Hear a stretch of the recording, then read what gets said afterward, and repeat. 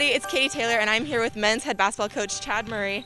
So Chad, you guys have started off great this season, which was to be expected. How would you say the team has handled these evaluated expectations that were set on them this year? Sure, I think they've been great. They've risen to the challenge. I think they know that our expectations are going to be higher than everyone else's, no matter what. We always set a really high bar, and so we're just trying to take it day by day and just get a little bit better.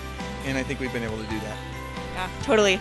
And right now, how necessary was this 10-day break you guys had from your last game to your next, with finals week going on and actually having 10 games in less than a month time? How necessary was this break? Very.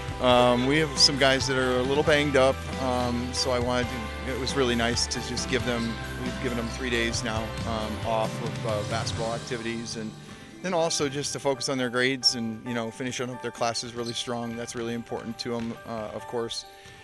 So I'm looking forward to today, to getting them back and getting into more of a regular routine as we prepare for UC Santa Cruz.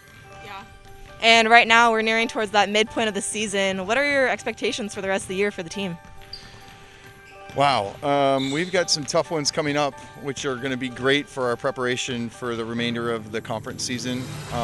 What I'm looking for now is to be a little bit more consistent. I think what we've tried to do as a coaching staff over the last 4 days or so is dive into why we're having some lulls in the games, and so looking at lineups and combinations and different things that we do offensively and defensively to try to get to the point where we're playing a more clean 40 minutes, because I think we've been really great at times, but then we've also had some moments where we're not so good. So we need to fix that, and these next 3 games prior to us getting back to the league play will be really critical for that. Go